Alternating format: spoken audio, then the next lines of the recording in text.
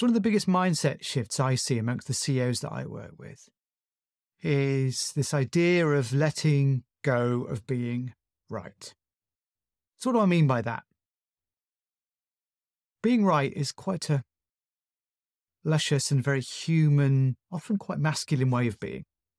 So what does that mean? That means in any given situation, you are the smartest person in the room. As a CEO, you come in and you give your answer and people do what you say and your answer is the best one. And often you probably found throughout your career that you are fighting for that answer, that your energy is driving forward people to believe in you and believe in that answer that you've got. No matter if you're right, maybe that matters or it doesn't matter. But the question is you fight for the answer and fight for what your point of view to be the correct one. Now, don't get me wrong, that can be a tactic that can lead to success, but it's a strategic weakness in you because ultimately you're limiting yourself and you're limiting the business. And also you're setting yourself up for a fail and for an exhausting life. So let's break it down. What's bad about being right all the time? Well, number one, it can be a battle for you, right? You're used to coming into a competitive situation. You are in a room, your meetings are quite intense. Everybody's got their point of view and there's a winner and there's often a loser. It ends up being and feeling like that. And that's exhausting for you, but it's also exhausting for others. Equally, that means it doesn't leave room for other ideas that may be as good, if not better than the ones that you've got. I mean, how are you to absolutely know that? It's very limiting to believe that you've got all of the correct answers or you know the best thing to do. Now, don't get me wrong, that's different from instinct. Instinct might tell you what's good and what's not good to do, but that's different from being right and from being the smartest person in the room. Often it means as well, nothing can happen without you, right? Your C-suite team don't make choices and decisions. The business doesn't move forward without you driving it forward all the time, which means you can't take time away, which means you can't spend time on perhaps some of the more strategic elements of the business because you are bogged down in dealing with the operational day-to-day because, again, you need to be right in these situations. So it serves you being right. And don't get me wrong, it's great for the ego to be right all the time.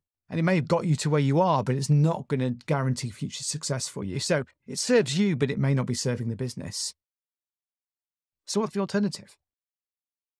So as a leader, as a CEO, you have a great opportunity there, right? You have a spotlight. You're spotlighting, rather than the ideas of yourself, you're spotlighting the ideas, the strategies, the approaches that are there, not you. It's less about you. It's more about the ideas and the strategies. They may be yours.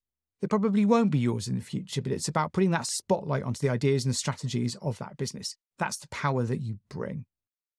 Equally, that spotlight can also be put onto individuals who have differing point of views to you, perhaps, or equally bring something that you don't. You can't be expected to know everything all of the time. Again, that's a limiting belief. It might have got you to where you are, but it's not going to get you somewhere in the future, get you to a different, more exciting, more vibrant place. It simply won't do that.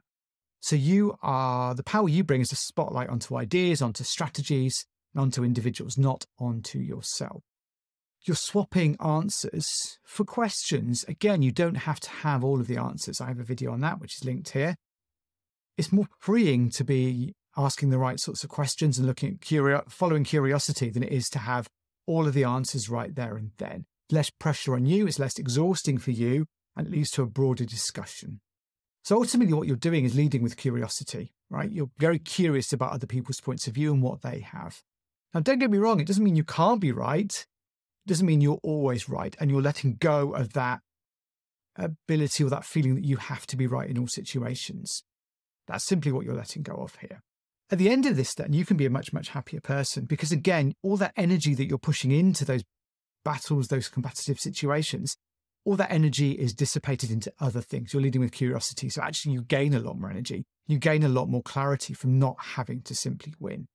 So the first shift you need to make then is understanding that you need to let go of being right. Right? That's the biggest shift you need to make, is letting go of this idea. Well, maybe if I'm not right, what will happen? What will change?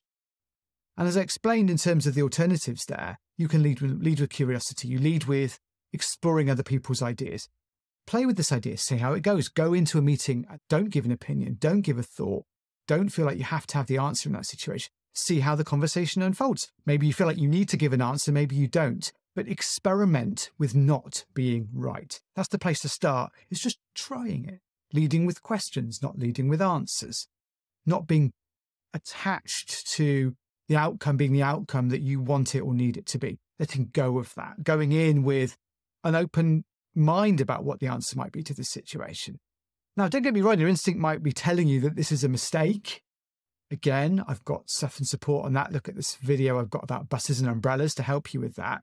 The instinct's there for you to do that, but that instinct can also lead you to curiosity. How about if that instinct's telling you this is a bad idea, going in with, no, I think that's a bad idea, leading with curiosity. Okay, I'm curious about this idea. Your instinct can lead you to ask the right questions to figure out if it is a good or it isn't a good idea, rather than your instinct telling you immediately to stop. So use that instinct that often guides you into being right all the time to follow your curiosity to find an answer. Ask questions, lead with curiosity, trust your instinct, but that trusting of your instinct doesn't mean you have to go in and be right. It can be extremely liberating for you and the team. You can actually come up with something that was far better than the answer you would have given in the first place. But it takes time and a bit of faith in terms of trying something new. So try it, let go of it, try a few meetings to see how it turns out. Feel your energy afterwards. Are you as exhausted as you would have been before? See how the energy in the room changes. Take a step back and just see how it feels to try something new. You can't suddenly do this overnight. Thank you very much for your time. I would love to hear your experiences of how this has gone for you. And if you want to talk more about it, drop me a line. My email and details of DMs are down there. I would love to hear your experiences of this. Thanks again for your time. Bye-bye now.